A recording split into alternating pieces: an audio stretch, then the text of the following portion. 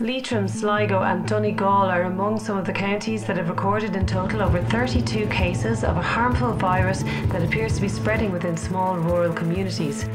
There has been some speculation that the virus may be linked to the industrial runoff from one of Ireland's largest employers, Vale-Tech's poultry super farms.